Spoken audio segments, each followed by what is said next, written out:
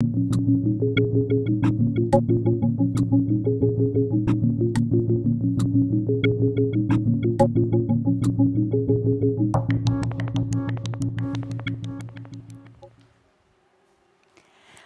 afternoon, you now. My name is Fernanda Parente, and I'm here to moderate our next panel, More Than Human Narratives.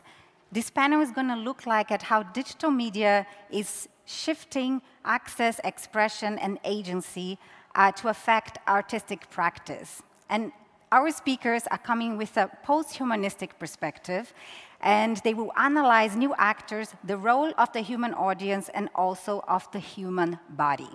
So before we get started, I would like to let you know how this panel is organized. So first of all, each one of the speakers will give an input talk for about 20 minutes. And later on, we will all gather together here on stage to have a discussion, which we hope that you will also join.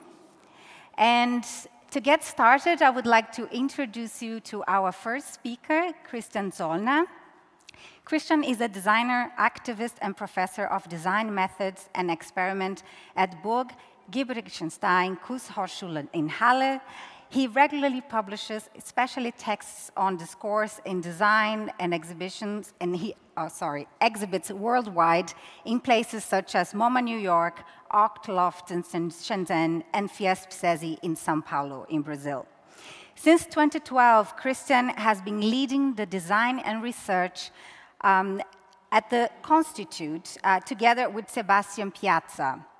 The studio works with partners from science, art, education, and politics on projects in the field of experimental media art, design activism, social design, and design education. The Constitute worked on the New Work Point of View, which is being exhibited here at New Now, for about 4 years. And Christian is going to be telling us about it today.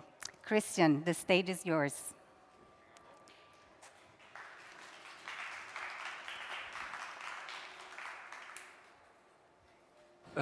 Hello, my name is Christian, as Fernanda was saying. Very welcome to all of you here in Essen and to everybody in the internet. It's weird. Usually there's a computer here, so where I just have my slides, but it's all surrounded here, so I try to give my best to go through. As Fernanda said, we have a piece, an artwork here at the festival. It's the white helmets with the camera eyes that everybody is walking around with.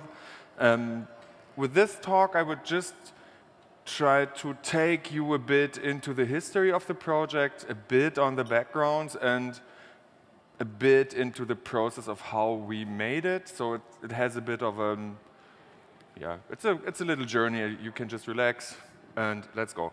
As it says, point of view, it's like a word game playing with the meanings of point of view, which means like viewpoint, and you as a position where you stand. And we want to, as we twist with the words, we also wanted to twist with our sensual environments. But I take you a bit back. But I should not press back, I press next. So one thing that we know is that us as humans, we have a binocular viewport. That means we have like two eyes regularly positioned in the front of our heads next to each other so that we can look in one direction like this. And we have a field of view that goes like this, for example. But animals, different animals, here we have a chart where it's visible to, or where you can see mammals, like not insects and not fish, but these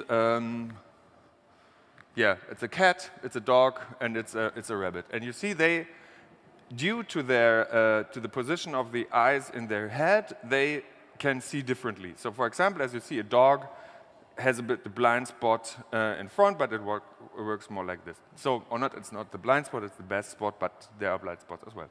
So our idea was, in a work that I will show you right now, how does it feel if we work like this? Because our spatial impression, how do we see the world, is very much centered around the idea that you have two eyes in front of your head. But what happens with the construction of space, like the inner construction of external space, when you change it, when you change your eyes? How does your brain works with that? So here you also see like a little diagram of how the view or range of view changes depending on what kind of animal you are. So, and there's also a thing that, that there is the idea of changing this perspective and perception, but it comes from a very grim and cold and horror thing. So like, okay, the eyes are very special. They are like the center of the soul. And I see in your eyes that also romanticized, but also very much dehumanizing a person if it has no eyes in the face. So this guy, the pale guy or pale man in Pan's Labyrinth, has this, and it comes also with the idea of take the hands into your eyes, and that's what we tried to do with our work Isaac. And this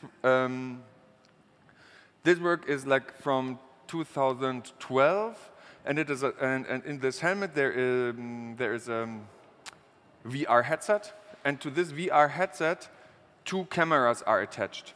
And as you know, VR headsets, they divide your field of view in half. So you get input, visual input for that side, and due to a shift in like a bit black box magic, they create a three-dimensional image in your head. So we twisted that, and we really said, okay, what we have in this camera goes to this eye, and what I have in this camera goes to that eye. So if I take both eyes like here, it's more or less the same as I look. So, but if I do like this, I can see the world like a horse or like a goose, or if I move it independently like a chameleon. And there we already started to leave the human visual perspective or perception of world in a first experiment, and been with this quite around and experiment with a lot of people for that.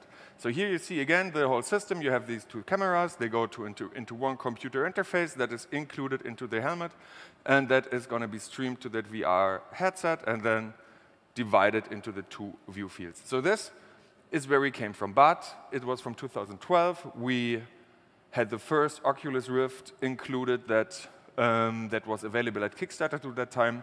So this wasn't, and it was a lot of work, so like the whole technological progress was faster than us. So after a while, we couldn't give this to people anymore because they were they're putting it off and saying, what's about, it's super glitchy, and wow, the resolution is not so good. And it was like, hey, fuck, it's like the first VR headset that we've put in here. So we changed a bit the things and went on to go to a different shore. But I just show you a video of how the whole Isaac project works. Hope. Can we have sound to that? Is there sound to that? Yes. Have a good day.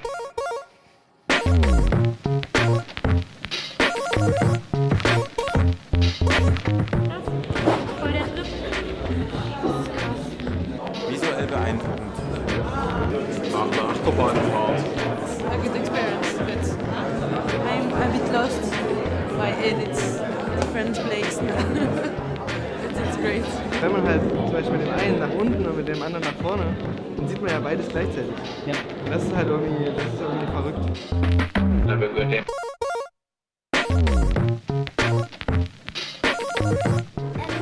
Ich hab sowas nämlich eher. Krass, ey. Also, ja, aber es macht ihn total. Weil du siehst nie zu. Man macht es automatisch. Du leuchtest nach hier, wenn. I skipped this. So, so you see the experience how it worked, and our idea as artists or like people doing things is to give people the chance to experience it. It's not about having a gallery piece. It's about giving it to the people and let them explore it. And with this, we go into a redefinition of what it is. So I just show you the idea of where we came from, and I think as this is the first time that we showcase it to a broader public, it will not, that is what we started. But now we see very many, or many different interpretations of what it is that we build here. So this is something that we started when we started to do point of view, because like from Isaac we know, okay, we need to have a good object that includes the idea of going broader. So with point of view, we wanted to have the idea of Isaac, that you can take your eyes into your hands, but wirelessly, because we wanted to have multiple helmets so that people can exchange their eyes. So if I have I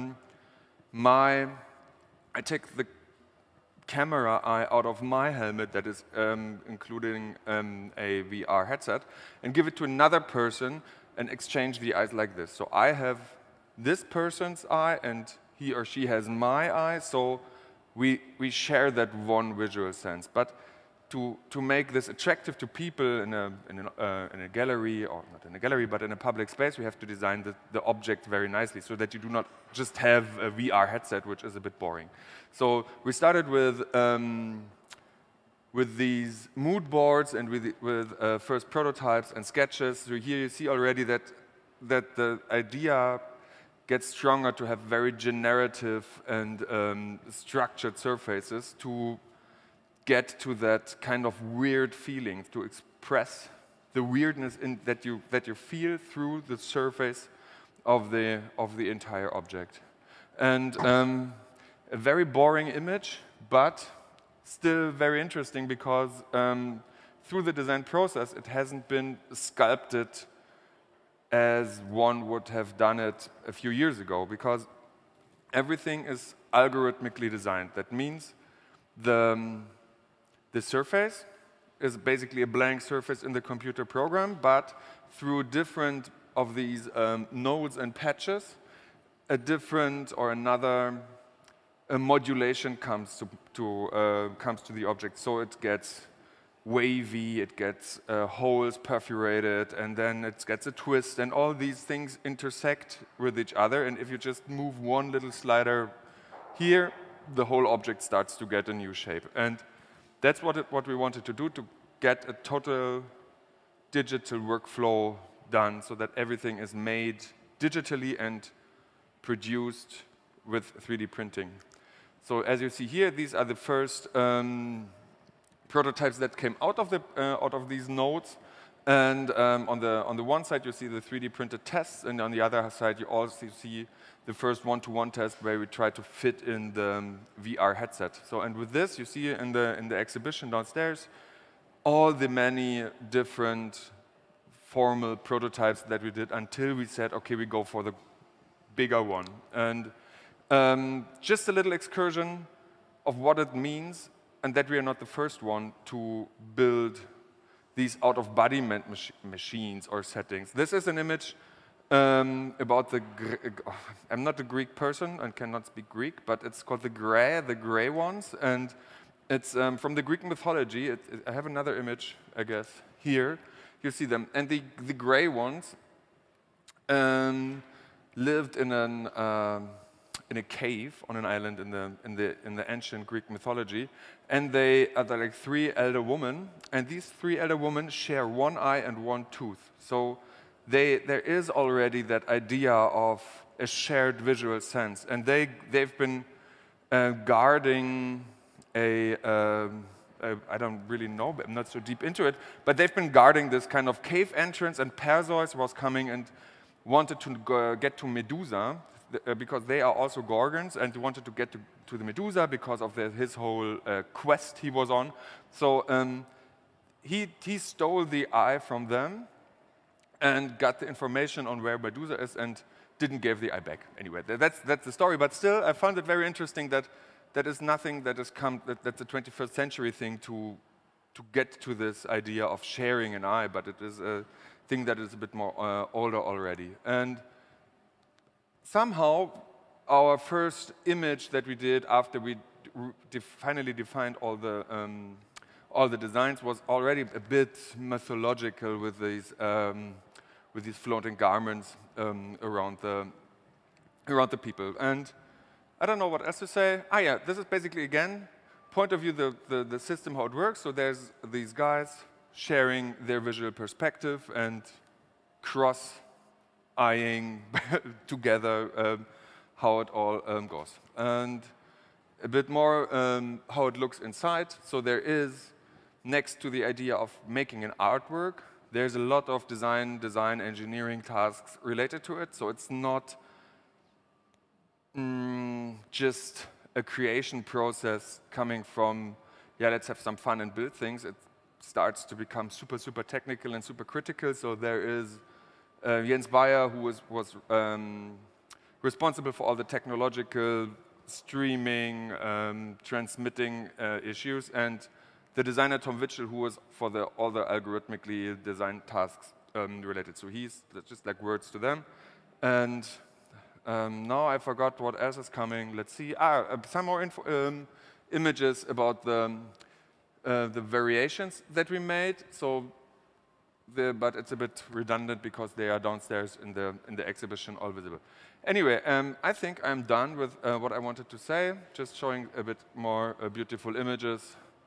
Yeah, and this is how it looks when we did it. So this is the super large 3D printer that we bought for this project, and the all the helmets were around like 21 days to print, and yeah, so that's how it looks like for the last month in our studio. So every time there was this thing building up. Yeah, thank you.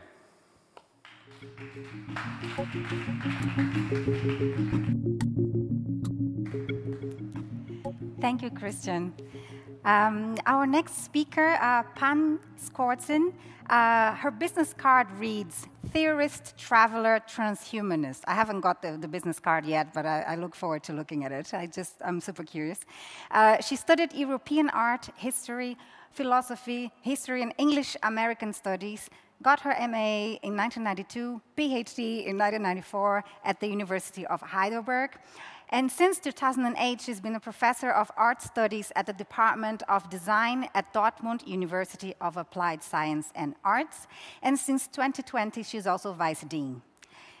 She has published numerous publications, both in German, English, and French, and Polish, on the history of art and culture from the 17th to the 21st century. She lives, works, and researches in Dortmund, Milan, Los Angeles, and is on the internet under the pseudonym Levania Lea. So, Pam, the stage is yours.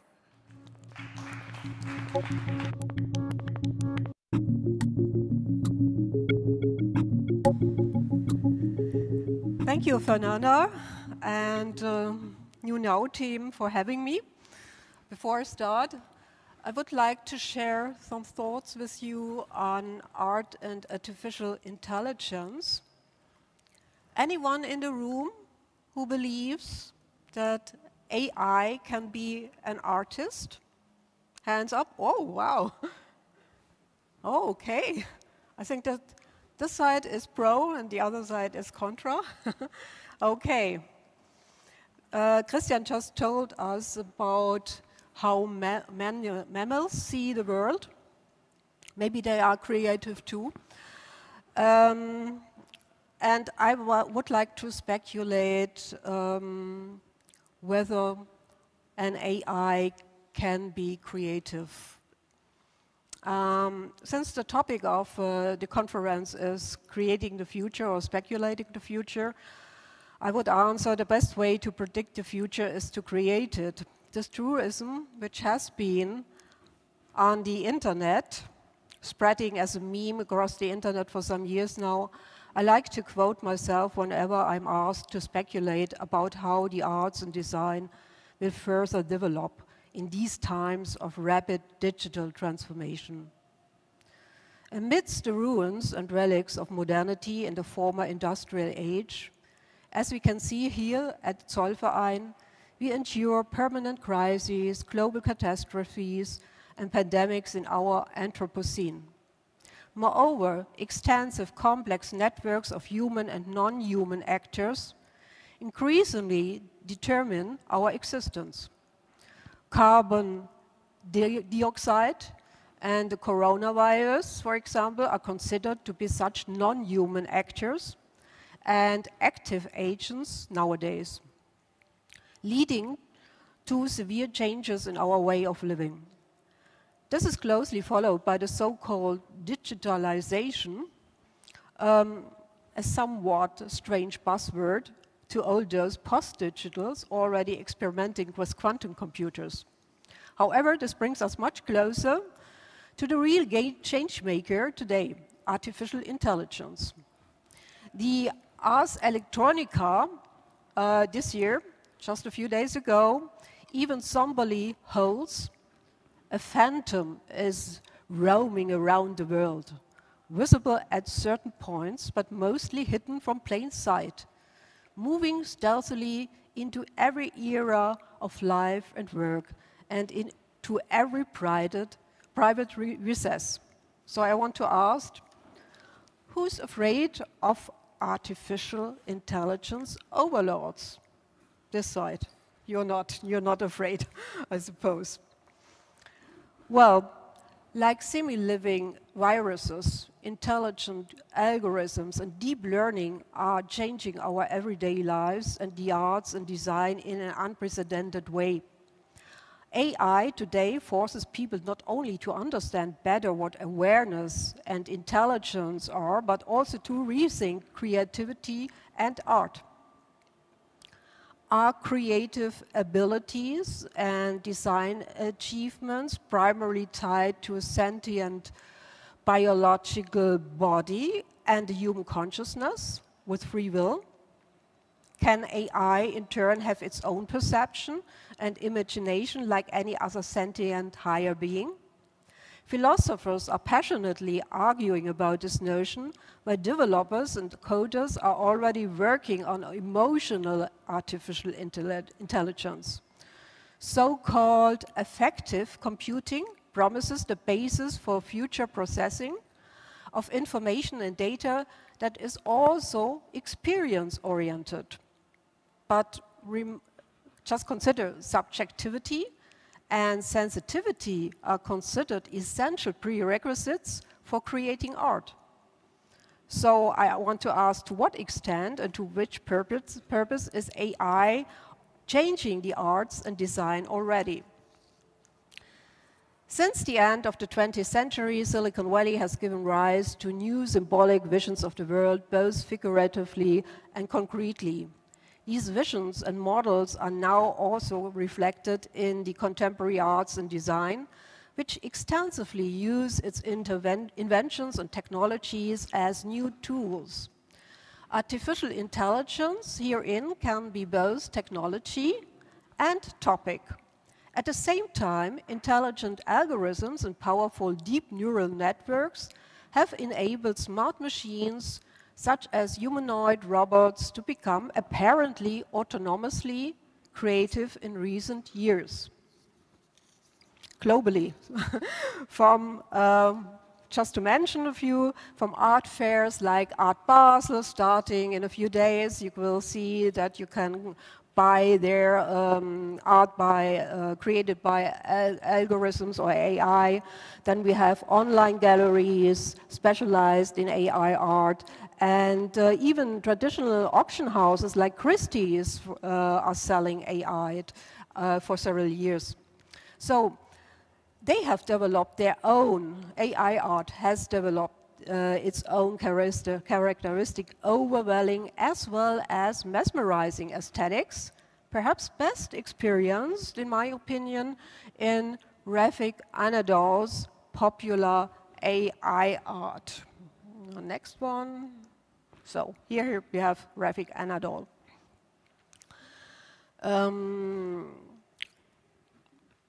Every revolutionary branch of research and every new technology has produced novel aesthetics and rhetorics in their times reflected in the arts and design, as I said before.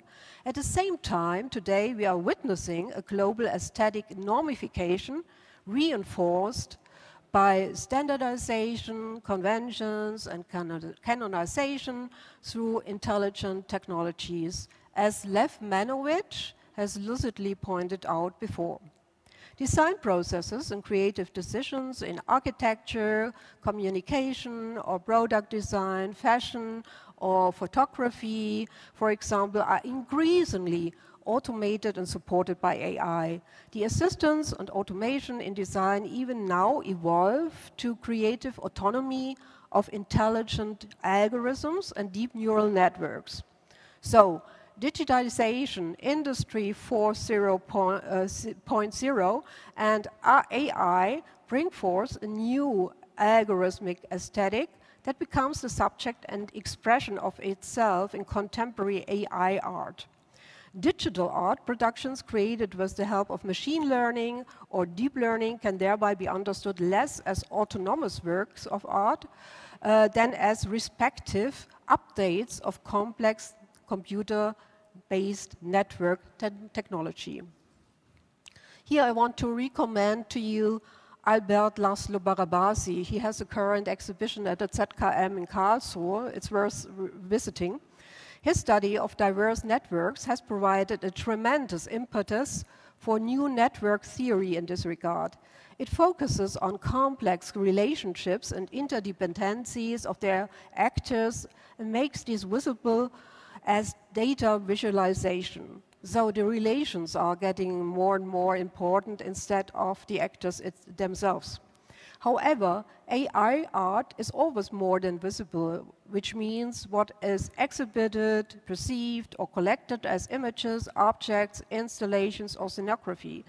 Instead, AI art emerges from an extensive and complex network, here in Bruno Latour's sense, established in each case by human and non-human actors interacting and acting creatively together as, and this is important, as collaboration and co-creation of humans and machines, of artists and AI. These current collaborations, maybe I don't have to tell you here to this audience, but these collaborations currently produce their own characteristic algorithmic form languages. For example, Garnism or Inceptionism. Here's the work I did myself with this deep dream generator on the internet. Then summed up under the umbrella term AI art, these algorithmic aesthetics can be understood as expressions of co-creativity between man and machine. They affect their audience most of all due to their spectacular hybridity and futuristic surrealism. So here you have again Ganism, algo art, AI art. I think the Ars Electronica used AI art, so actually coined it, and I will be launching a whole volume on AI art in a couple of weeks with the Kunstforum International. So this was the advertisement, so sorry, commercial break. So in addition to this new hierarchy-free co-creativity, the simultaneous establishment of a new process-oriented concept of art and design is to be emphasized, in my opinion. And I want to give you an example. French artist Pierre Huyghe's recent mental image installations, Umwelt, Auf Aldir, and After Umwelt, integrate AI as an autonomous image-generating component into porous ecosystems in which unpredictably dynamic interactions of biological, technical, and non-living actors evolve in the spirit of Latour's actor network theory. The process of their complex relationships and interdependencies can also be defined as co-creativity and co-production. At the same time, Pierre Huyghe's ongoing mental installations can be observed as a world-building intervention that leads to a relational and complex interplay of human and non-human actors where the observers are becoming participants as well. The artist has created a kind of meta algorithm for his work by releasing AI in his mental image installations from its function as a creative assistance and automation in artistic creative processes into a now somewhat relational autonomy. In these recent years, in these recent installations, I want to stress is that the human and the artificial imaginations are freely exposed to biological organisms and technical entities as well as to constant physical, chemical, and biological processes. So the mental images are represented on the integrated LEDs in this room installation, space installation. You can visit them at the moment at the LUMA, Fondation LUMA in Arles. And they were generated by a direct neural interface that recorded the brain activity of a subject in a lab as they mentally imagined things given to them to think about, such as, maybe you can decipher it, biological entities, prehistoric tools, machines, codes, or work of art. The recordings were reconstructed in a research lab in Kyoto using a deep neural network that continuously employed artificial intelligence optimization and interpretation and recognition processes to do so.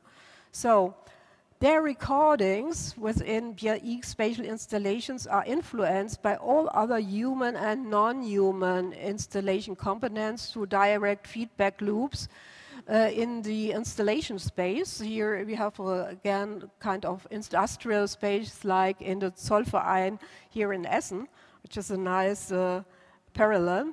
And this space, new images continue to be hallucinated, which in turn are associated by the visitors by their individual images, of course. Sounds from recorded brainwaves and synthetic sensors are also distributed around the room, individually triggering mental images among the recipients. So, from all interaction and interdependencies of the involved and interconnected actors, be they technical, biological, or human, a transformative scenography emerges on a site or in a situation to which the recipients can ascribe meaning and relevance. In this sense, BRX mental image installations being created since 2018 are more than just compelling, because they not only break the trend toward automating aesthetic decisions and global convergences of language as a form, but rather generate aesthetic diversity and initiate evolutionary processes with the use of AI. New algorithmic aesthetics can emerge from a network with unclear boundaries. They are no longer created and defined by the artist alone.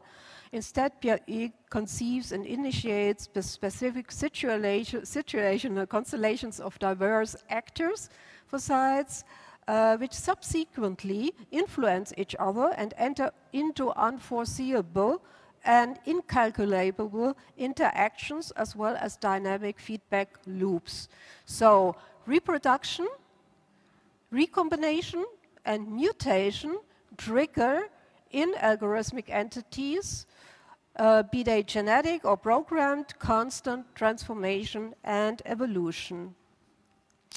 With the mental image installation, the artist creates situation-specific interventions that produce a complex ecology with creative momentum. In these, they artistically mark symbiotic life worlds that are perceived as meaningful, living-changing scenographics in which, in turn, and this is important in my opinion, everything is perceived as interconnected, or everything is connected to everything else, would be the slogan to this.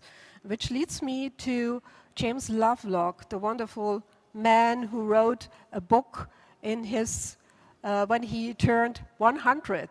So This man wrote his book when he was 100, and it was released, the book, when he was 101. So co-creativity can be experienced herein as coexistence and co-evolution in the sense of James Lovelock. Each actor influences their environment, which is for them a surrounding world, as this in turn exerts an essential, for example, affective effect on them, resulting in a permanent change of shape and creative evolutionary pressure in a specific situation, which we experience in Pierre Ike's mental image installations on the whole as a meaningful immersive scenography. This dynamic interplay and the hierarchy-free relationships and manifold interactions and entanglements of all actors result in complementary creativity that moves across the boundaries of species. According to Pierre Ike, it also allows for creative co-production of the imagination of the humans and AI. One could also call it, and this is maybe very hard to say, but call it the death of the genius cult in the arts.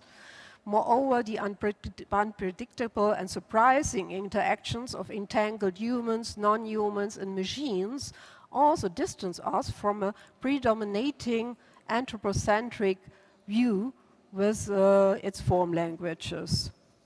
So, this brings me to almost to the end. In James Lovelock's post-Anthropocene, he calls it the Novocene, new intelligent beings will primarily emerge from existing artificial intelligent systems.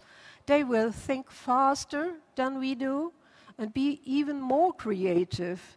And thus, as so-called super sapiens, they may see us as Homo sapiens views plants and animals nowadays.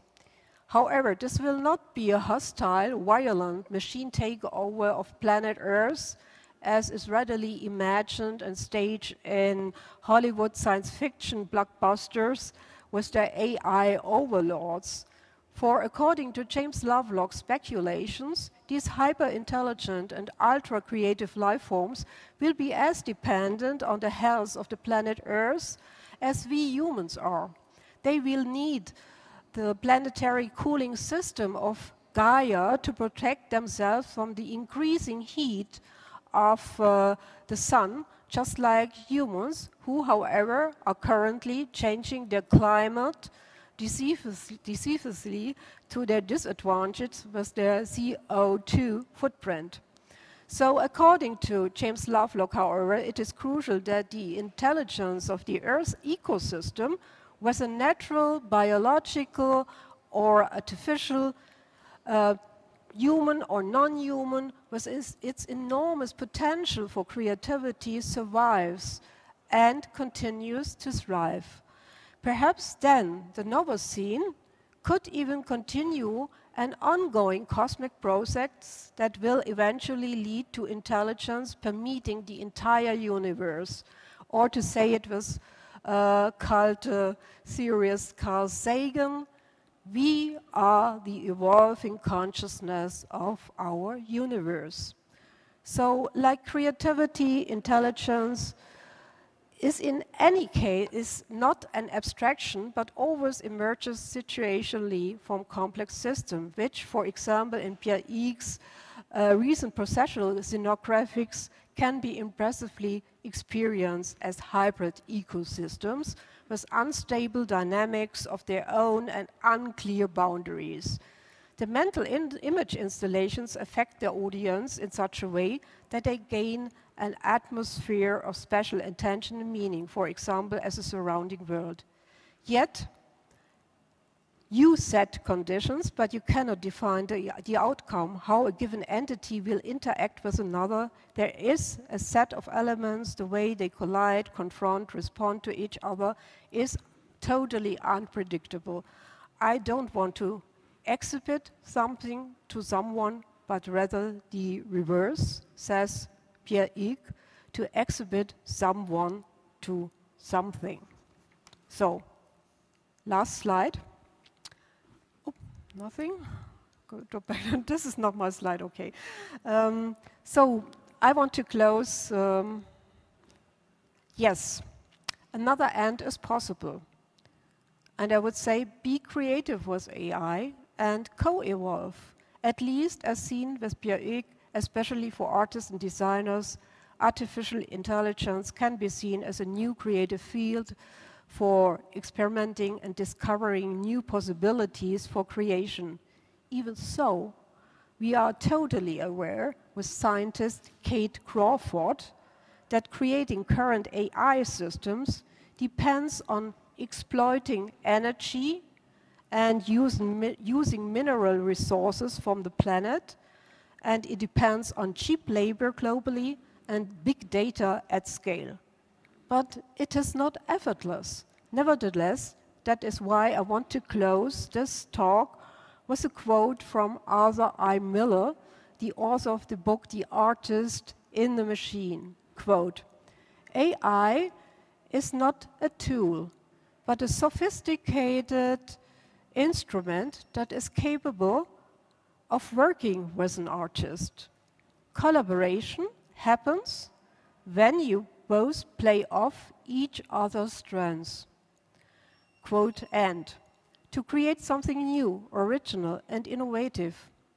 However, do not forget, cooperation and collaboration also always include competition. So we don't know who will win in the future. That would be my statement. Thank you so much.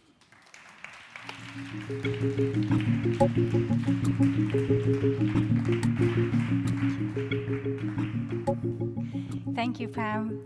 So without further ado, I would like to introduce our last speaker before we get into our discussion.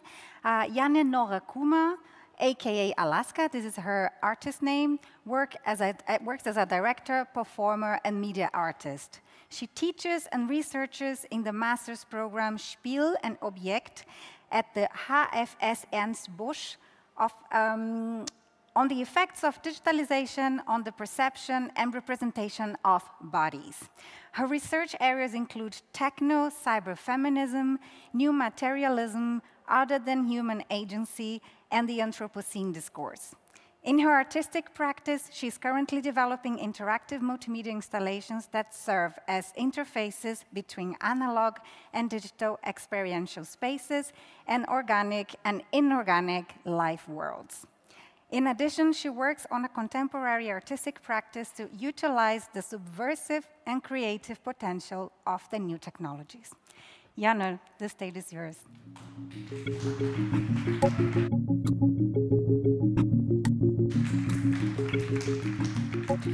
Hello. I don't know why I got the privilege to use my laptop. I'm sorry you didn't. So I just take a little time to set this up.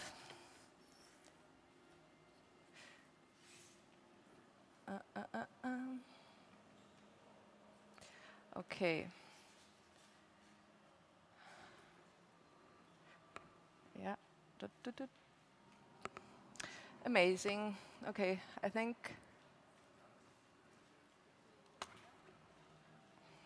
Great. Okay, cool. So I think I start. Well, okay. And I will set the timer. Sorry, because I tend to talk too long, so I don't want to take too much of your time or of our discussion time. Okay, let's go. So my talk is called Bridging the Gap, Biobodies in Digital Spaces.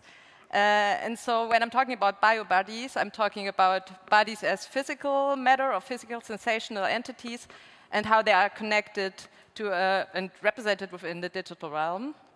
And I will try to talk also about the interaction of human bodies with the other than human environment, often coined as nature and technology. And I'm already aware that I will refrain from multiple entries, so I hope it's not getting too confusing and we have the chance, if it's confusing and anyhow, to discuss this later in the panel. So, yeah, and before I actually start, because if everything works, we can meet in the end of the talk within this multiplayer platform. So everybody online as well, please, you can log in there already, or maybe load it already in your browser, Firefox. Actually, all browsers should work. And then if it's like doodling in the back, maybe you can either shut your, like, open a new window, or then shut it down, or like you can close it, but then it's already in your cache, so it's taking not so long to load it later on. Okay, so yeah, just put in the thingy. So yeah, maybe one, like, so my background is in, I'm coming from performing arts, theater actually, and so theater is a medium, or it's this medium that is often working with strong narratives, right? So I'm emphasizing narration in general, and I was, since I'm working with this medium, I'm confronted with this question: what stories are told, by whom on stage, be it analog or digital, and how technology is actually changing the way of how those stories are told and perceived. And so for me, technology, there were a lot of talks and panels already about the role of technology within like this human, other than human interactions. I see technology as a tool, not just as in form of using devices, but as well, I think that technology can fuel the power of imagination, or of imaginative, like, different concepts on how a world could look like, and to build prototypes that are not based on the logics, for example, of Silicon Valley.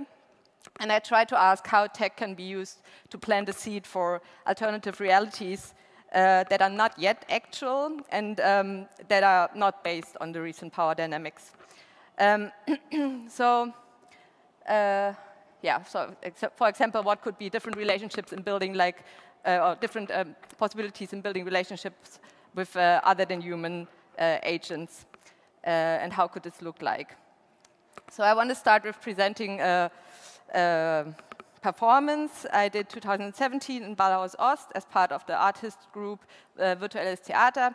It's called Children of Compost, and I'm almost a little shy to say that this performance was inspired by Donna Haraway's book Staying with the Trouble, the Camille stories. It's a part of the book, because I think already in talking about who is quoted, who is represented, Donna Haraway takes like a very big space. I think she deserves it in a way, but I think there are much more theorists who are doing a great job within that as well, which are not for white middle class. And yeah, so anyways, like this, Children of Compost, short cock, we imagine the flooded future world where the only possibility of survival for humankind is to merge with the common Süßwasser-Posthornschnecke. It's like this snail you find everywhere in aquariums or like in the canalization, and form a new entity. So for us as performers, we try to imagine a state, like a pre-state or pre-merge state, where we try to let go of human physicality as much as we could and adapt to the more snaily present, researching, for example, how it would feel to lose the spine, or what it means only to be able to move in slime. And so the dramaturgy was as well a computer game we would play on stage with different levels, and these levels, they would affect the dramaturgy and what would be done on stage and what would be researched physically. Yeah, maybe I just let it. So even if it seems obvious to many people, but especially working with media art, I feel a lot of times the body or physicality or somatic experience is not emphasized enough, and what this actually means, and that the way we are within our body, not just how our body is perceived, but effects on how we like interact with our surroundings as individuals and of course as society. So out of Children of Compost, there were many questions for me that arose out of this work. One was how to deal with co-option and commodification of any kind of social movements or actions by capitalism. And another one, and this is where I will talk about more now, what does it mean to actually care? Because in Children of Compost, it's as well like to take care of a species that is so alien to you or like so far away from you. And I was questioning like how much theory is behind that and how much I could actually really like implement the thought in my own being. And what state do I actually have to be in to really care about a snail? And yeah, to be more careful about my surrounding and as well about my own physicality or my own health. And as well, I questioned the way of how stories, or how I tend to, like, especially like in theater, how we tend to force stories on other agents, be it human or other than human, due to a lack of communication in any sense. And I kind of got tired of these stories and the reusing of these stories, so I was looking for a more objective way how to do art and work together with these agents. And so I started to get into digital art myself, like working with sensors. And so my first approach was this nature communication glove, and it was like this digital device, like a wearable, which would collect data from your environment, like CO2 data or the moist of the earth, and then so fetch this data and then transform it into images that are changed. And then there also were like band sensors, so if the image is changed, the body or the person who is wearing this device would move, depending on the image, and then you have like this kind of feedback loop. So I tried, of course I know as well that technology is never neutral, even if you work with sensors, it depends on the build-up, it depends on the sensor, but for me it was at least not this huge narration I had to put on this work.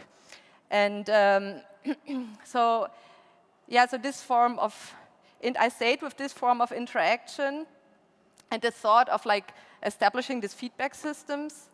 And yeah, so and then when I was like, so there were like several prototypes afterwards, and then Corona actually hit, and changed the situation, like as well for a performing artist, totally.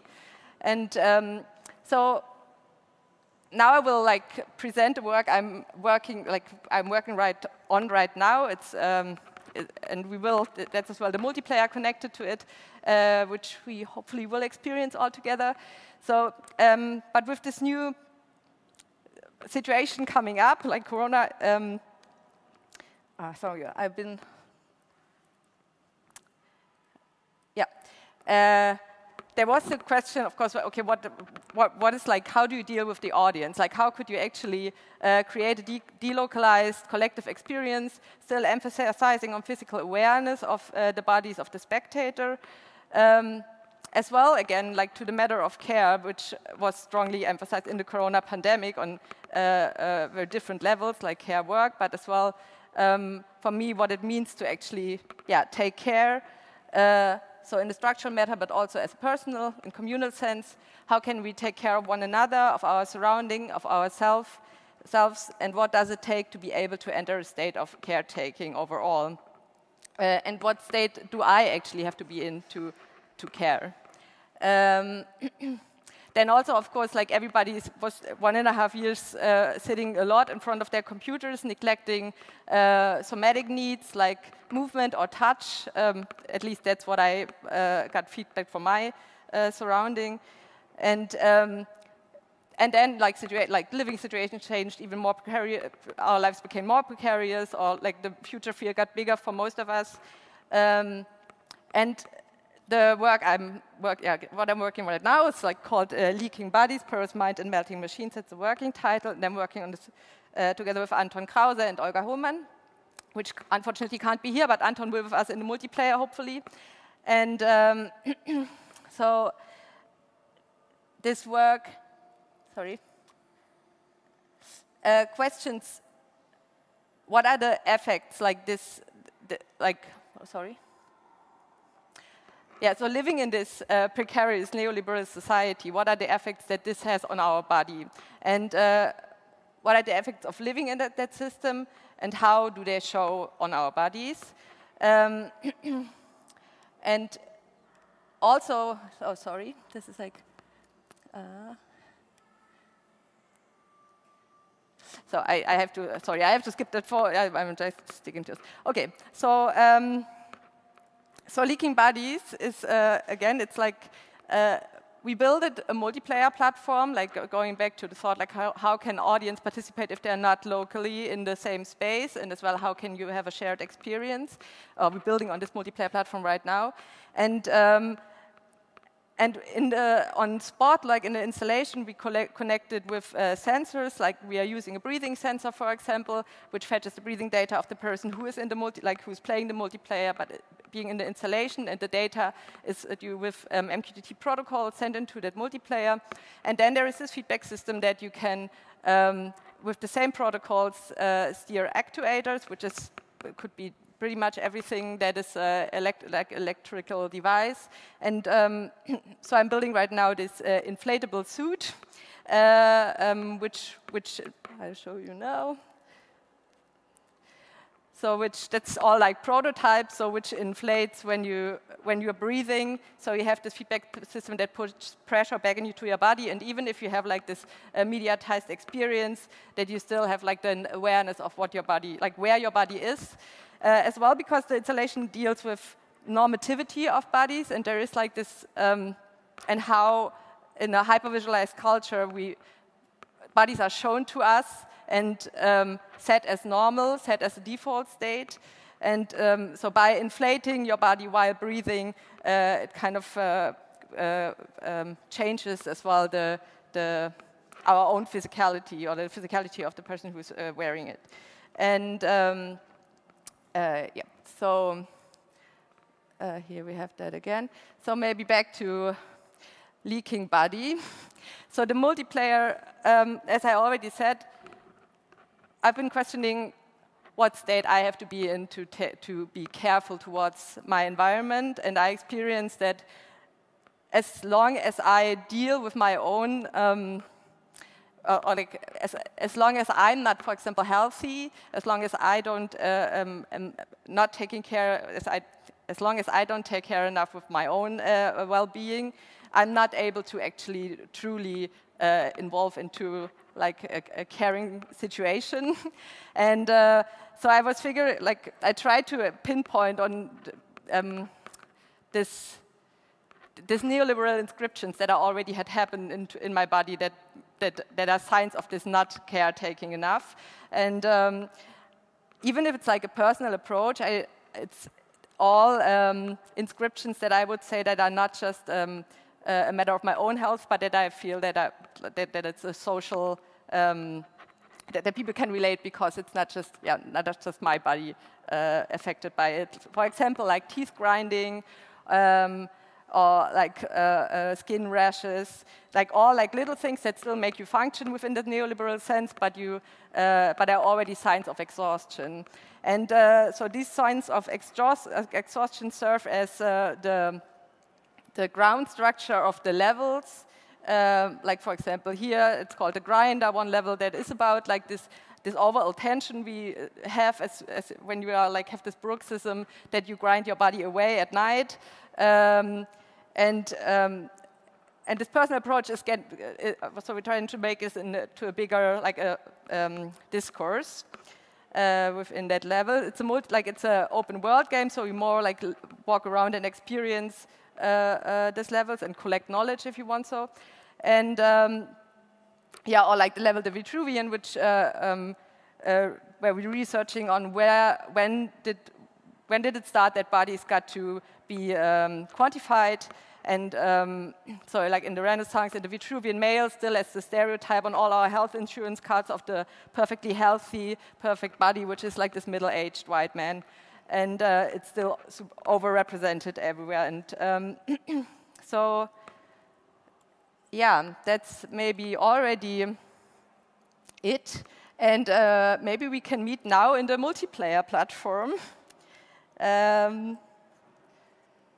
If anybody's there, and I will show, and you can experience this platform with me, and then if you can pull the sound on, that would be cool.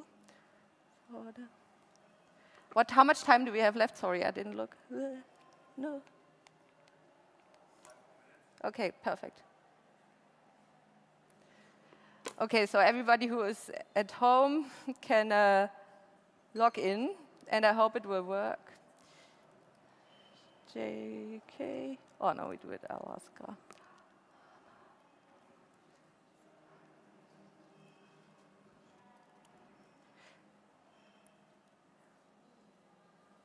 Is the sound on? It's not, no?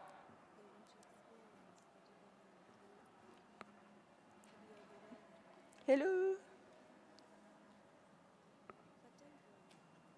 It should play something.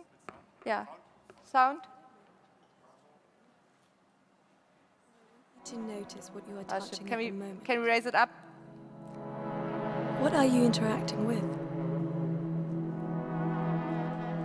So now we let your fingers slide over the keyboard. But move your cursor with your fingers on your trackpad or on your mouse. Let your cursor move in little circles in the middle of your screen. It's some kind of meditation. We could all do it. Now we have to jump into it. Now, let your nose follow along with every movement. With every circle, the movement can get a little bigger and bigger and bigger until you reach the edges of your screen. You don't see what is it? 11.6 inches? 17? Or even 21? External screen? What's the size of your device? I heard people saying they want to be moved by art. I don't want you to be moved, but I want you to move. Move your hand. Try to put it on the part of the body that hurts you the most.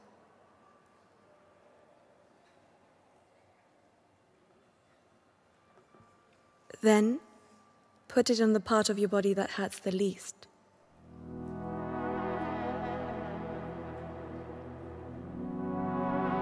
Put it on the part of your body that you like the best. And now, on the part that you dislike the most.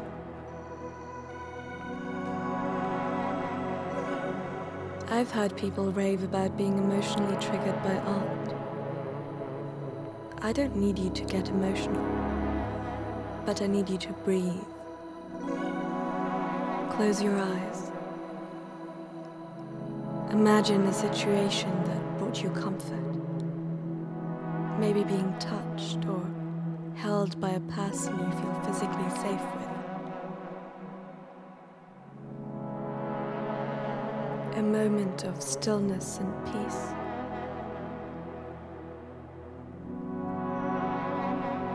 Deepen your breath. Focus on your breathing. Inhale this moment. Breathe in. Hold your breath. Breathe out. Breathe in. Hold your breath. Breathe out. Breathe in. Hold your breath. Breathe out. Okay. So now nobody's here in the multiplayer, unfortunately. We had to do this as well to leave the border. And now you can just discover different levels. For example, working in this, discovering this space. And I see where the Vitruvian is, because I want to go with you into the Vitruvian area. A state of confidence or a state of insecurity? A state of longing? Yeah, and it's sad because, usually, you would have this experience together, so you can as well, and I just show you, so there are ways of interaction, physically interacting with your avatar, through the mousepad 1, 2, and 3, and you can as well talk with one another. A state where borders are felt. There's somebody. Or a state cool. of whoever that is. Okay, How to so think of the body maybe the if person it is is the following. body that thinks of the body? You can run on shift for anybody who is there in the space.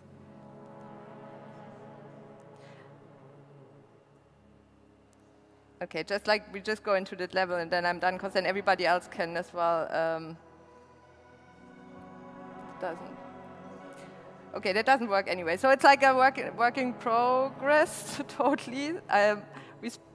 This multiplayer will grow. And as well, I see it more as a the body exists in the space. Oh, wow, amazing. It constitutes the space. As some kind of archive for like all the findings and the research we are doing, because I'm like thinking about archiving anyways, like how do you share your research, as well like how the build-up I was just showing, we tried to put it online as well on one homepage, which is not, like, which is really messy, so that's why I didn't put the address up, but if you want to know more about the feedback with this feedback system setup, I'm happily sharing that with you. And yeah, so, sorry. Yeah, okay, time. And maybe just like one last thing, because for me it's important as well to say that there are lots of people I want to actually thank, because they like kind of brought me, like Friedrich Kirschner and Hannah Perner-Wilson, because they were the ones who introduced me to the sensors and the multiplayers. So I feel it's always important as well to say whom you get inspired by. And yeah, so I guess for now that's it. And thank you for listening.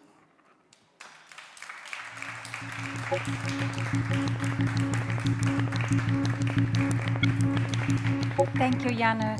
Maybe stay here, because now we have our discussion. I was just going to say, like, I don't think anybody meant to let you alone at the multiplayer. I was trying to log in, but I couldn't load, and I was thinking maybe we can make an appointment and invite everyone to meet maybe tonight, I don't know, and try to post at the New Now social media channels, so we can all meet at the multiplayer and test it and try it out. That would be really nice. So I would love to invite back Kristen and Pam, so we can finally sit here and have our discussion. I think we still need one more chair, and then we are set.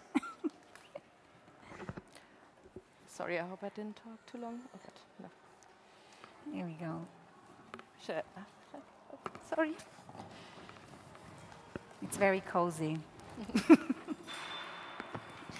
Okay, so first of all, thank you very much for your inputs, and I'm super, super glad that we still have some time to discuss.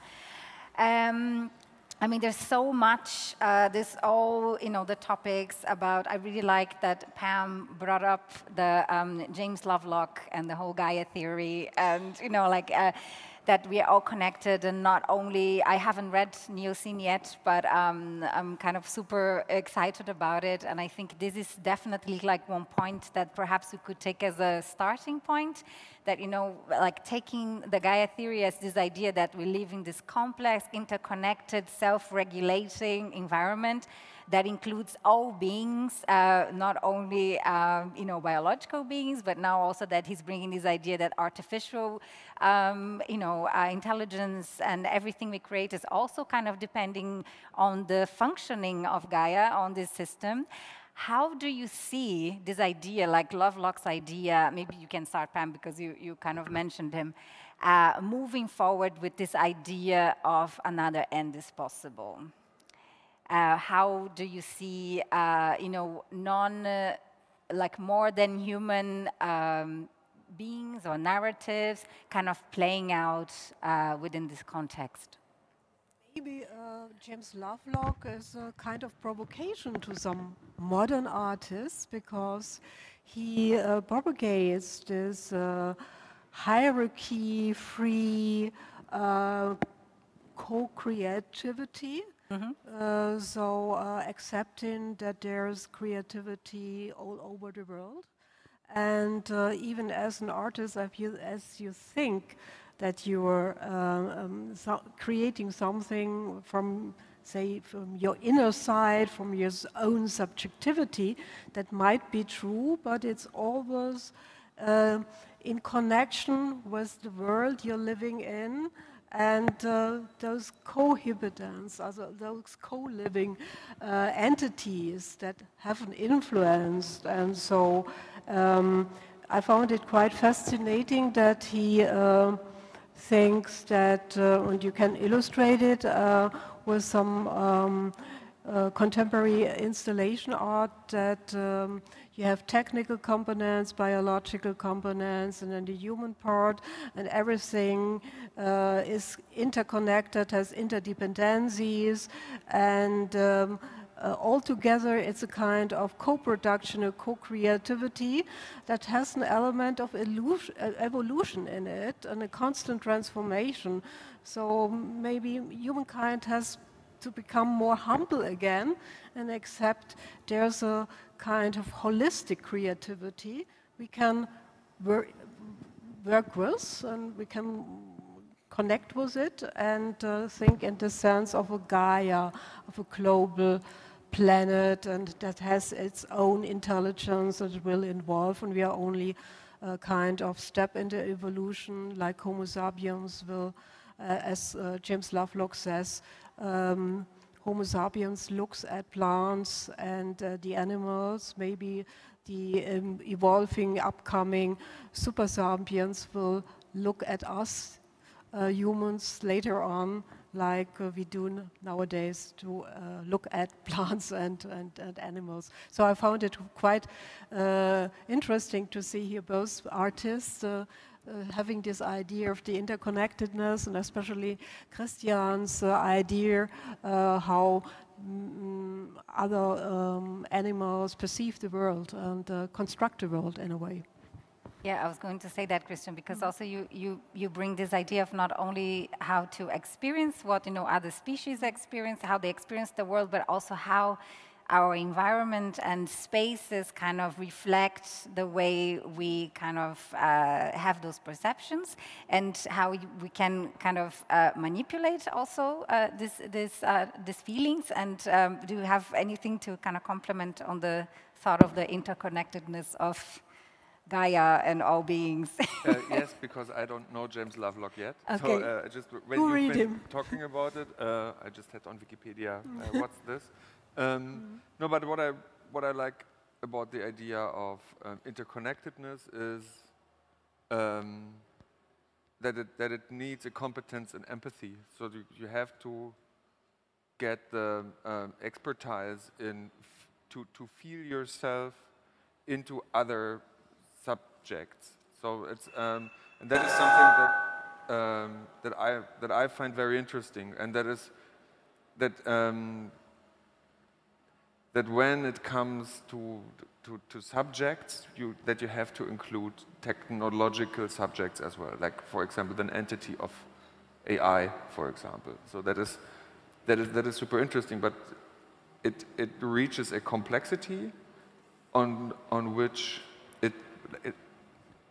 I would say, as a regular artist or technological creative, it gets super complex, so that you could really leave path and get lost in so many options. So I'm very much not into lowering complexity at all, but to be handlungsfähig, like to stay active, to reach something, to gain output or outcome.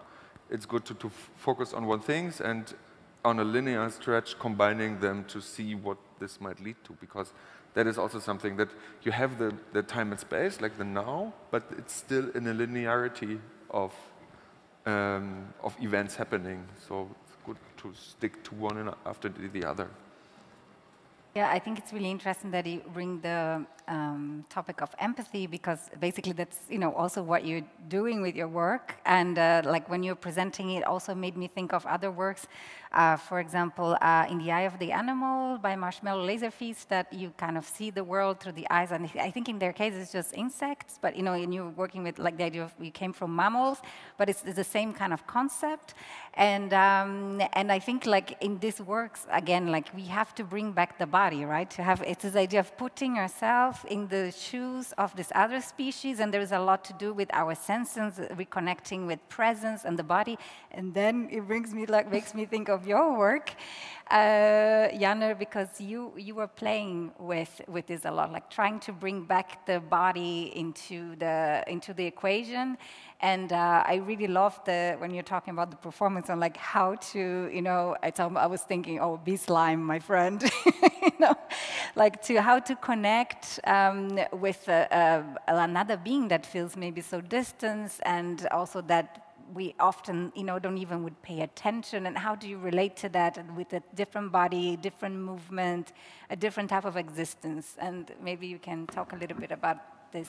Yeah. I want to say one thing in advance, because maybe that is, how do you say, like contra-pointing my own work at somehow. But I'm thinking as well a lot about the term empathy. And somehow I find empathy as well like a construct of power, no? Like, I mean, that was actually after Children of Compost for me, really like this. I'm just like, I don't know how a snail feels. I have no idea. I just can say like, aha, a human body can't, it's not so good for me to have slime. And what, like, so it's just like more, I think I experienced more about my own body, but not about being a snail. And I'm questioning if empathy is always this, oh, I have to understand the other to actually be empathic. Like, no, it's just like, accept there is another being that is not you and that is far away from you, and still like don't be an asshole towards that being. Or like as well, like, I mean, you can do that. So but it's a thought I have a lot, or I'm like, that it's rotating in my head. And as well with the Gaia theory, I mean, I found it important to as well mention Lynn Margulis. It's like, so it's Lovelock and Lynn Margulis, and they developed this theory then together. And I find as well, like, I really like her idea of so the planet is an autopoietic system, and the planet doesn't care if we are there or not, we humans. So even if there is not a meta-human, maybe there are just like non-carbon-based creatures, and we just can't deal with that fact that it's not going to be anything we relate to, because it's like maybe bacteria and algae, still a life form, and that's how the planet regulates. So now just this life can exist in the regulations of this autopoietic system, which I found interesting as well. Like, how much can we actually do, and how egoistic is it in that sense as well to try to always like maintain the own, like, the life of the species. But yeah, so, but, and then, sorry, now I just answered a totally different question that wasn't raised by you, but I found it important. And yeah. No, but I think it's a very good point. But I think in the end of the day, like, empathy is also about, it can be, I know what you're saying, like this, it can be a bit of like an arrogant position, but on the other hand, it's also about respect. And then you're saying like, oh, acceptance, you know, that something is different other than me, but we coexist and we have our roles, and, you know, and respect that kind of this realm. But I know it's I think it's a struggle, you know. But I think there's a lot of artists also working in this field and using new technologies to try to get us maybe closer or connect. And this is something that I would like to ask. Your work made me think a lot of artists like Moon Ribas. You probably know her. Yeah. She's a choreographer, and she had like a sensor, an added sense to her body, that she would sense the movement of the tectonic plates of the planet, and then she would dance or create her choreographies inspired by this extra sense that she had in her body.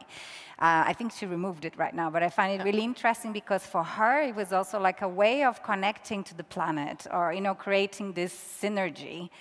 And so again, it's almost like technology facilitating a connection that seems very far from technology, you know, like at a first sight. So how would you see that? I know your work is close somehow to the... No, I mean, I really like the way of how she approached her work, and what you were just saying with, like, as well, sensing this earthquake or the moving, but and then reacting on it.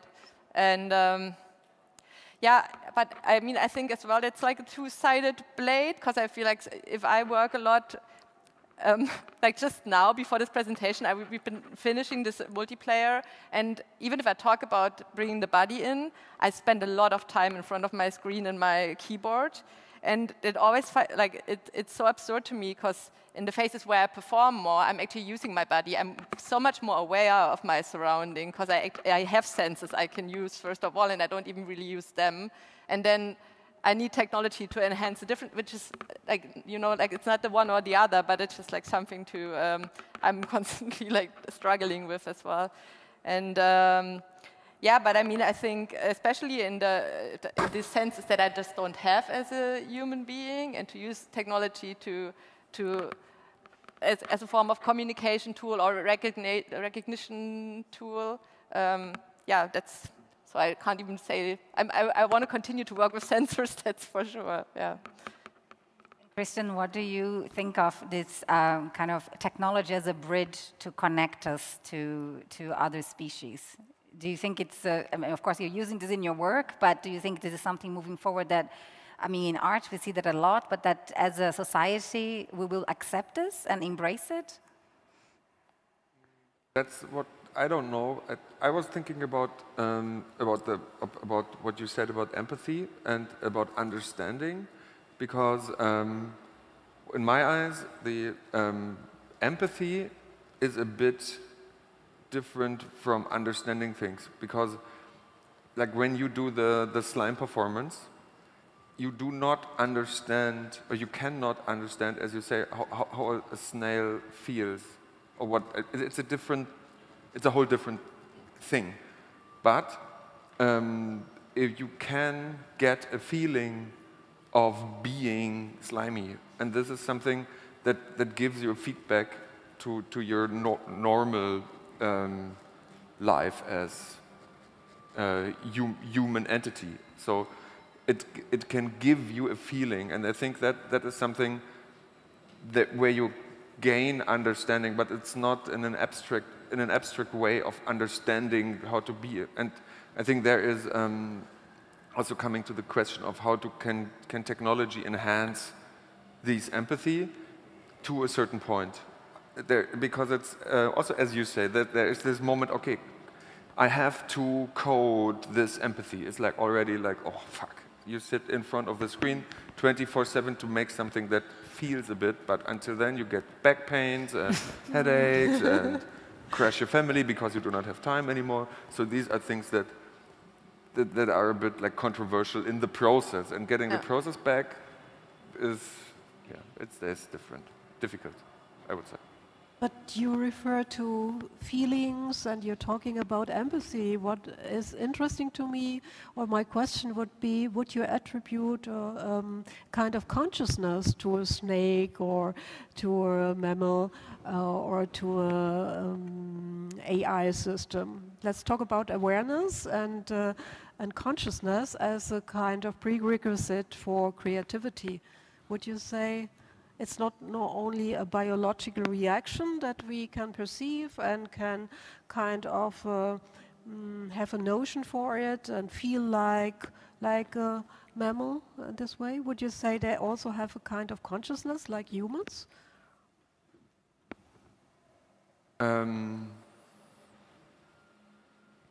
No. Because that's interesting, but for me, we have this idea in philosophy that you need consciousness and will to be creative or to be an artist, kind of subjectivity. And if we now consider that every living being and even non-living beings or semi-living like virus, for example, was changing our way of living. So we have this interconnectedness here, and it's kind of creative in a way. We still have this question, what does it need to be, to ascribe creativity to an entity or to a living thing? So that was my question while experiencing your wonderful performance and your equipment that gives me the chance to perceive the world from a total different perspective, different worldview. But this jump, this skip of perceiving the world, does that mean also that gives me a different kind of state of creativity while interacting with the world? That would be my question. That I find quite fascinating, because we asked, this was my question, can AI be an artist? If you look at the art market at the moment, the art market says yes. And you would say, no, they don't have a consciousness, so. Yeah. Interesting. But yeah, I mean, that goes a little bit back. Maybe is it okay if I sorry? Yeah, sure, yeah. But when you were just saying with this, with empathy and caretaking, and like what do you, and then you're referring to the slime thing, because I was like, oh, it's not good for my body. It's not true, actually. It was just made my body move differently. So I would say, maybe I'm not even empathic, but I'm inspired by it. And that's as well, you know, like you take a system, like you try to simulate a certain behavior, or like a how you say, a physicality of a certain animal, and you're not going to become that animal, but because you have a different mediatized experience, you will experience your body in a different way, maybe, and then you have a new sensation where you can grow. Or yeah, like but because it's a perception loop, you as an artist create a feedback that gives you back a certain impression, feeling, situativeness, in a way. So this is something that you create, and that gives you, yeah, like I would say, empathy of how it might be to be a snail. Ah, okay. Well, I might not step on the snail next time because I know it's hard to be a snail, because snailing around is not so easy. Though there is your first step where you come from might not be right, because you cannot understand it. It's a total different category of being. Still, you are in the same world, and this difference is not relevant in a way if you follow Haraway and all these ideas of how to live in a symbiosis with others. So that is true. And coming to your idea of the whole AI system, and if there is a consciousness or not, I would not.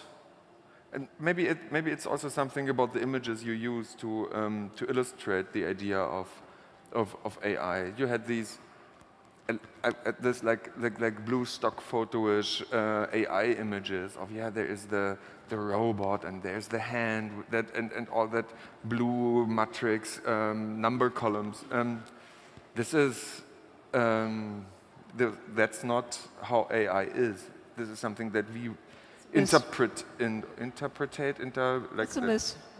that we put in there, and by using these images ourselves, we think, okay, there is a humanoid aspect, so might be also like a consciousness involved. Totally agree with you. Yeah, totally. And so that's why I think this is a bit hard to discuss. Also, I'm not super deep into what is consciousness, but there are these funny birds that I think in Australia, in their mating behavior, they decorate their nests in a beautiful way. And then they have there's a pile of red berries, there is blue trash, and all that stuff. They are not creative artists in a way, but they create visual input that might get them into a feeling that might be interesting for mating partners. So. But again, I guess then we are defining what is creative, what is not creative, right? Yeah. It's coming from like what is consciousness, or so there is like it's a then anthropocentric kind of point of view of how we define consciousness and creativity. So I think this is also something we should consider. And coming back to the snail, it's like again like a step further, maybe into feeling not so alien in relation to this other being. Maybe you never be able to experience this existence, but you feel a little bit closer to what this existence could be like, And this is maybe something that can help us to kind of live in this multi-species vision of the future, living in kind of harmony. I would like to just quickly check if anybody in the audience has questions. If you do, there is a mic. You can see at the back, you can walk up to it and just, I forgot to tell you that, you can just walk up to it and ask questions directly to us. So if you do, please just walk there, and if I see somebody standing, we will turn the attention to you. So yeah, of course, like Haraway come up a lot when we are talking about these topics, and made me think of all the manifests, the manifesto of the companion species. And what I really like is that in the title, the companion species manifesto says dogs, people, and significant otherness. And I really like this, how she uses significant otherness, because we use that a lot among people, right? And I was just wondering, like, what in your vision could be the significant otherness of this other end that is possible for us, considering that, we have artificial intelligence. We were talking a lot about collaboration, with AI, like artists collaboration with AI. There is still a question of, like, is there AI art or not? It's a huge question. What could this significant otherness be like in our personal lives, in our work lives, mainly, when we basically we already have this extension of our bodies, right? You're saying, like, I'm in front of my screen, I need my laptop to create so much, and even though you're not a cyborg yet, but we already, we could say that we already are, right? It's just like an external kind of extensions of our bodies, and there is a certain dependency also. So what this significant otherness would look like in this new now and new possible end. And so the status quo end is everything's going to go down the drain. I don't know. Is this how you see it? No, but I'm just like a question, because if you say another end is possible, somehow implicates that there is like a vision, like one stated vision of one end. No, so I was wondering. Yeah, well, it's this idea that, like, there is not one way, and also that an end can be a new beginning, and I think that's kind of the idea of the conference, that we always taking this apocalyptic approach to our technological developments and which direction society is going, that there are other things, and perhaps what seems apocalyptic to us or has been interpreted as such could also represent a new beginning or a new way of looking at things. So yeah. I would be rather optimistic. We will co-evolve. I would like to ask you, would you like to travel without your smartphone? Yeah. Do you travel without your smartphones? Most people would say no, so we will be connected with technology, and our biology will transform. So co-evolution, co-creativity will lead to a different kind of world, but the world won't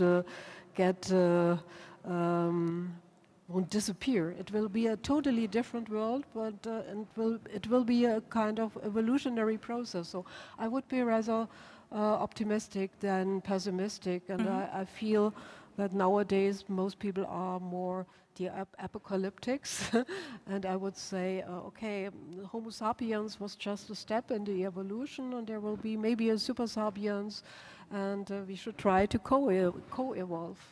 So like most people would say, I don't exist without my smartphone, without my digital double, my digital twin. So I found your work fascinating, because that's kind of, to me, kind of illustration how we transform and co-evolve. Maybe you could say you don't like it, but most people find it quite fascinating, would say. It doesn't have to be negative. And that's just, I think it's just much easier to foresee an apocalyptic view or a dystopia than to think about something in between. Like visualizing a dystopia or a utopia is kind of easier than trying to find something in the middle that is a lot more complex, right? So I think this is, and I really love what you said, Jana, about technology kind of stimulating our imaginations. And I think we've been, inspired, like in culture, literature, film, by technological developments has really kind of fueled human imagination. And I think this also, perhaps technology also plays a role there to kind of make us imagine this more complex and not so obvious dystopias or utopias of the future, and how we're going to live within this landscape. But it's interesting, at the moment we humans are curious about the imaginations of other co-living entities. Yeah? So I would be curious how a mammal not only perceives the world, but what kind of model of the world or what kind of imagination does these entities have, and be they programmed or genetic entities. So I think this is quite fascinating, and most artists are working with this idea to accepting there's more than our imagination, our construction of the worlds. And you could call it empathy.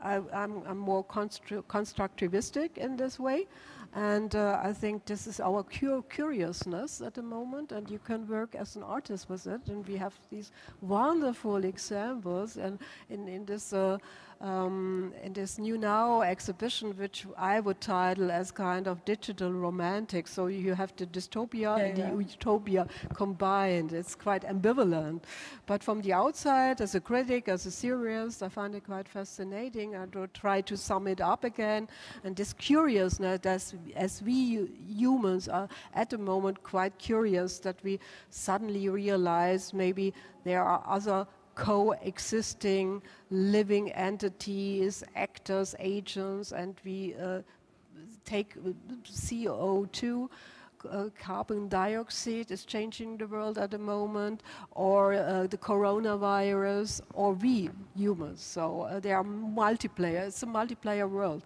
And in the modern time, in modernity, we thought we are the masters of this world, the master of the universe. We are no such thing.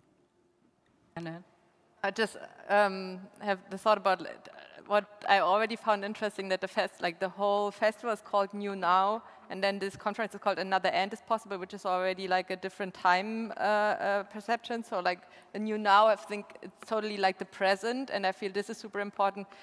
Again, quoting Herbert as well, Anna Löwenhaut-Zing, you know, saying, okay, it's about living on ruins, first of all, like as well as staying with the trouble, not neglecting that there is so much already wrong, and so many, and we won't be able to, it's not about fixing, it's about like taking what's there and then maybe changing like now, and like not having like this big, always like future vision and neglecting what, what do you, so acting now. Yeah, so acting now. Acting now, yeah. Acting now. Be creative. Or being now, or which comes again as well back, I feel, always to the physical of like being and like actually sensing where you are, like how does your body feel, how do you feel, and not like being always in somewhere else. But I actually would add, when you say act now, that would mean to me be co-creative. Not to think I don't even think that it always necessarily has to take like that. You always have to take action. Like being creative, I find really difficult if I see this as a parameter of how I should live my life. Maybe just don't be anything. That first of all, like, you know, that could be. To add this, like I was thinking, don't be an asshole. I think that is basically the baseline of everything. Like all these, like I think about the process. It's always a continuum. Like these, as you say, like this. Talking about ends in a festival that is new now is really tricky but I don't want to imagine an end because I don't see this as a monolined way to go. It's something that is loopy, that is helixy, that is somehow Möbiusy. Like it's all going through each other and it's all entangled. And within this, it comes back. This is like a bit, maybe if you go back, be a bit like mythologically or a bit like ESO, it's always coming back. And it's something, okay, if you're not an asshole, basically you that's the first step. And coming from that, it's easy to be fair to animals, it's easier to be fair to others, to be fair to a future, because this is something, if you take the future not as something that will happen, but that can be designed in a positive way. It's a question of mindset, I would say, and just be fair and not evil. So for me, it would be translated not being asshole, like being. How do I get myself into a state of care? And yeah. I mean, I really mean that within, like for myself or like so.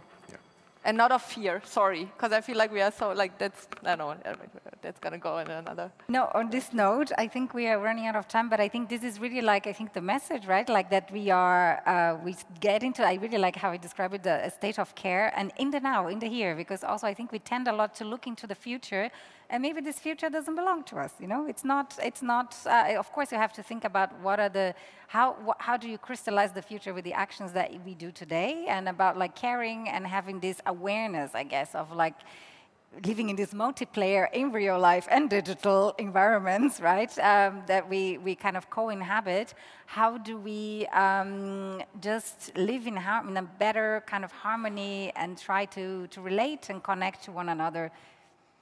Biological, non-biological, all species involved, and we understand better our interdependencies and interconnections and relationships. Where you're talking about also this work, it's all about relationships and not so much about the agents anymore.